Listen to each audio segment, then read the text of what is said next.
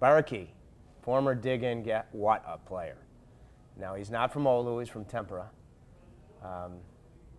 At what point did you think, ooh, this guy's going to be pretty darn good?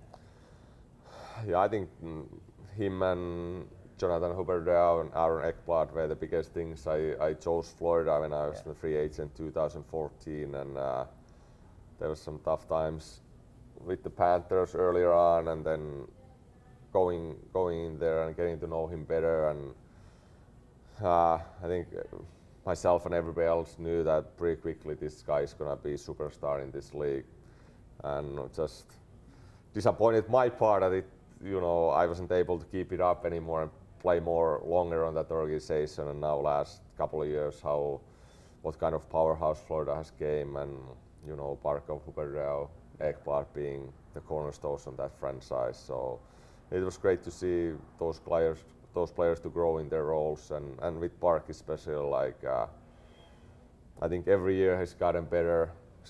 His work ethic is unbelievable, how hard he works, and it's just so fun to watch him. Like he's not cheating defensively, and he's doing all the right things, and it's been great to see.